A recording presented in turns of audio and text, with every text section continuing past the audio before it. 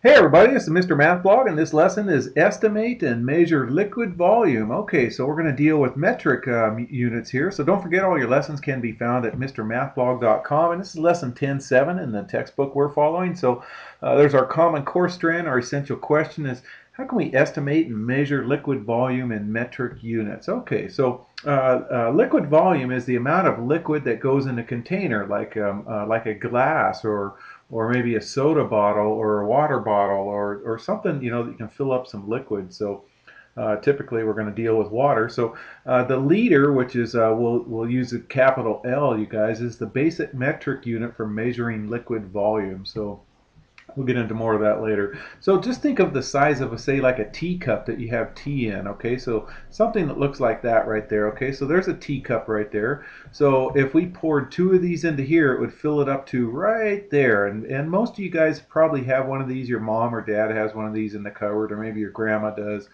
Inside their cupboard right there, and it's typically 2 cups right there. Okay, so let me move that over right there. So if we doubled this size, it would give us 4 cups. So if we poured 2 of these into here, it would fill this one up right here. So if 2 of these fills this one up, and then 2 of these fills this one up, how many of these need to go into here? Well, if you can read that, it says 4 cups right there. So 4 cups, you guys, is the same as, or it's almost the same as about a liter. In fact, if you had one of these with 4 cups on it, if you turned it around, if you can see through that, there's some writing on the backside.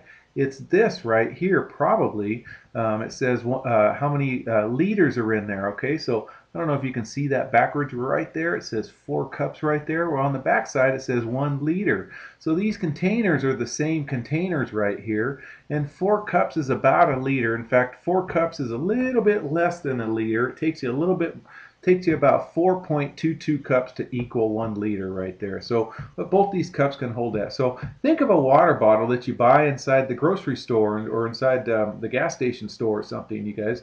That's usually in the liter bottle right there. And if, sometimes they're smaller, sometimes they're larger. So let's think, say your classroom's going to have a big party and you buy these things. These are called 2 liters right here. Okay, and if you guys like Coke better, well then here's a 2 liter Coke bottle right here. Okay, I'm not promoting soda, you guys, because soda has so much sugar in it. In fact, one of these bottles has about 56 sugar cubes in it from just how much sugar's in there. That's a lot of sugar. So I hope you guys aren't drinking too much of that. It's just not good for you. I gotta admit, I do like a cold soda every now and then, but there's a lot of sugar in there. So estimate how much liquid volume there will be when each container is filled. So all I want you to do is to write more than 1 liter, or it's about 1 liter, or less than 1 liter. Okay, this one is about 1 liter. Let's just use this as our guiding post right here. This is about 1 liter. Can't you see that that this is definitely smaller than this right here, and this guy is definitely larger than this? So what we're going to do is we're going to say this one is more than a liter. Okay, that's what they want us to know. This one is less than a liter, and then this one's about 1 liter right there. Okay, how about these guys right here? A spoonful of water. Well, that's definitely less than a liter. How about if we fill a bathtub up halfway full? Well, I can fit a lot of those liter bottles in there, so that's going to be a lot more than a liter right there. And then this little eyedropper is definitely less than a liter, okay? All right, so I used a picture to answer each, and each of these glasses are the same size. Okay, so which glass has the least amount of water out of all of these? Well, it looks like this one is. Glass C has the smallest amount. Which glass has the most amount of water? Which one's filled up to the top? This one is. Glass B is right here.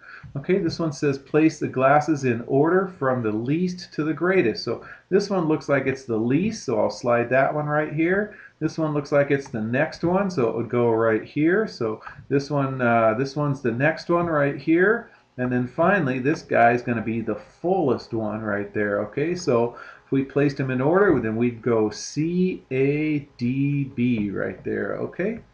All right, what else? So let's see. Beverly filled the bathroom sink with water. About how much water does she put in? Does she put in about a liter? Okay, she fills the bathroom sinks. Think of the sink in your bathroom. Think about pouring that water bottle in there. Will it fill up that sink? I don't think so. So if she fills up the sink, do you think she's going to have more than a liter in it, or much less than a liter, or a little less than a liter? Well, I think it's definitely more than a liter. She can probably, put in 5 of those bottles in there, okay? How about this?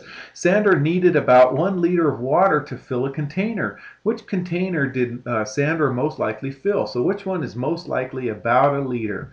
How about a small glass? Okay, well, remember that cup right there? That's like a small glass in the beginning of the lesson right there. It's not this one, because this one's less than a liter. How about a spoon? No, that's less than a liter. How about a large bucket? Well, I can pour several of those water bottles in a large bucket, so it's definitely not that one. How about a vase that put flowers in? I think it would be this one right here, so it would be a vase right there. Okay, you guys? All right, that's all we're going to do on that. And if you guys can, click like and take care.